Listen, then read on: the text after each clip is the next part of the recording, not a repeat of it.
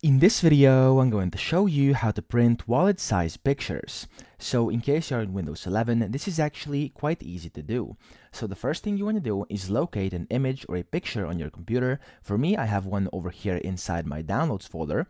So what you then want to do is right-click on that picture and then look for an option that says print. Now, if you can't see it, and if you're using the latest version of Windows, what you have to do is go down here where it says show more options. And then from here, it should say print over here at the top. So just click print.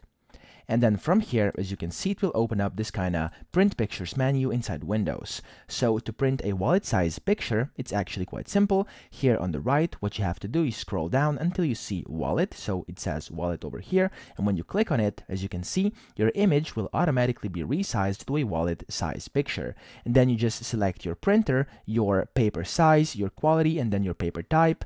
And you can, of course, select how many copies of each you would like. And then you want to click print. And once you do that, you'll be able to print wallet-sized pictures easily inside Windows. So that's pretty much it. I hope this video helped you out, and if it did, please subscribe to the channel and help me out as well.